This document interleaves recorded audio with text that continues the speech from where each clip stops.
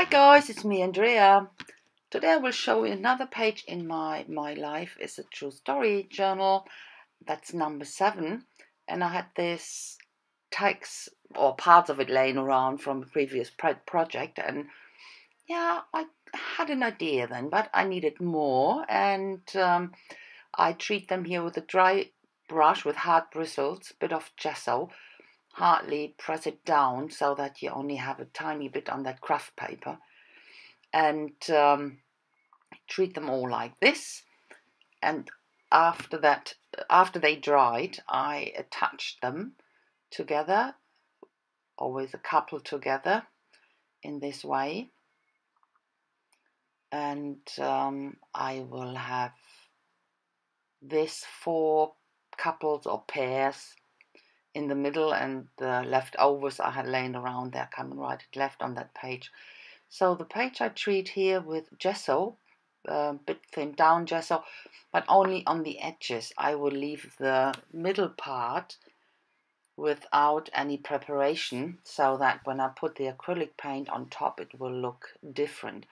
I use a baby wipe to put it down, use my Amsterdam acrylic, the turquoise, and then I work with burnt sienna. And you can already see the stains where the gesso is. There it is lighter, and the middle one without the preparation, the paper will soak up the paint much more and you're not able to move it around a lot. And that's what I like a lot. It looks fantastic.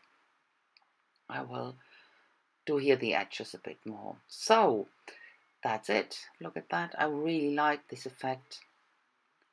Looks fantastic. Distressed the way I like it. So, and I will put that this way, assemble it first for me to have a look in which way I want to have the text laying around, because I want to stamp them and they should be stamped all in one direction. So this is a freebie stamp with haberdashery stamps. Oh no, it's not the haberdashery one, it's the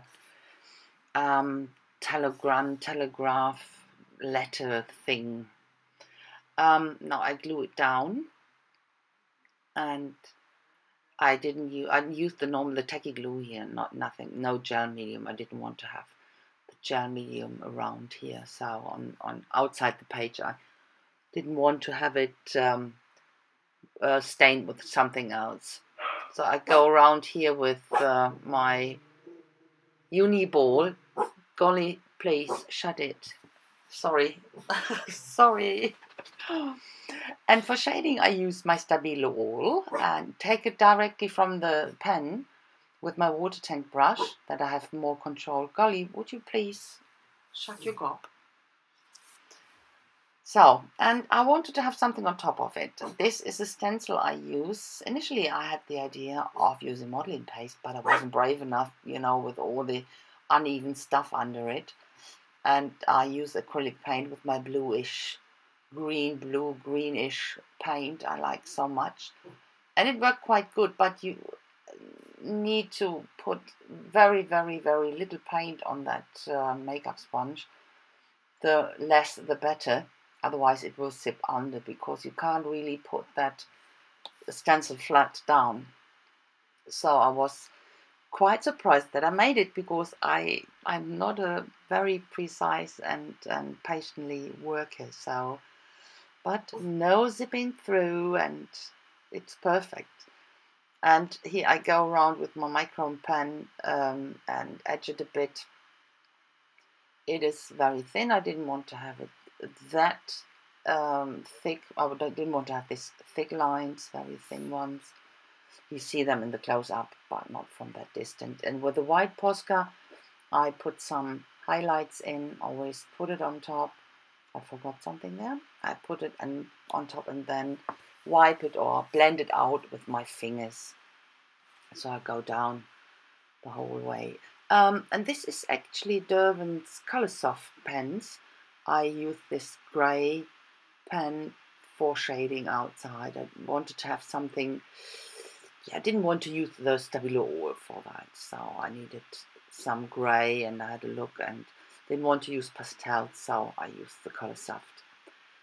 Yeah, and when I finished, you know, initially I wanted only the stenciled flower there in the middle, so, but then I went on with right and left, and now I thought there is an unbalanced, yeah, it's not balanced enough. On the top left, there was, yeah, something like a hole, I thought. I wanted to have something there. So I made this double tack again, treated in the same way, and yeah, I wasn't sure about how, and thought long and hard. But at the end, I glued it down. Not in this way, in the other way. So, yeah, in that way. And I liked it much better. So cut the overhanging stuff off. And of course go around with my uni ball to make some lines. And a bit of shading, of course. Yeah, exactly, with my Stabilo. All again. And that's basically it. I think I will etch with some brown big brush here, with a big brush in brown, and that's it. And then you will see a close up already, and you will see that I added something else. It was laying around here on my table for a while, and I thought that's perfect for it. So, and it hasn't got any particular meaning, but I thought it looked nice on there. So that's it. That's my close-up. I hope you like it, and I hope I will see you with my next page. Thanks a lot for watching, guys. Have a fantastic time. Pictures are coming up now, so bye-bye, guys. Bye.